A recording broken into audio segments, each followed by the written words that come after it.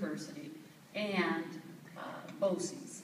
And so we're recommending to the board that of the 5 options that we found that we were able to consider for these 2 schools, that the board considered 2 of those options. One is would have Johns Hopkins University serving as the educational partnership organization and partnering with BOCES, and that students would have the opportunity to take classes at BOCES.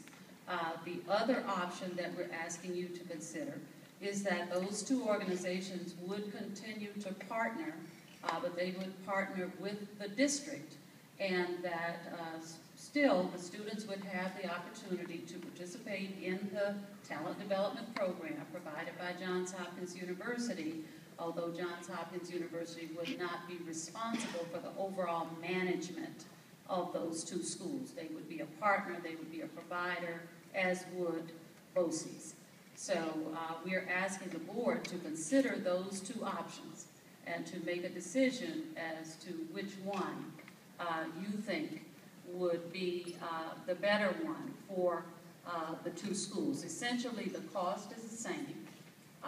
Essentially, the involvement of both organizations would be the same. The only difference is whether Johns Hopkins University would be responsible for the overall management of the 2 schools or not. Okay. My confusion continues.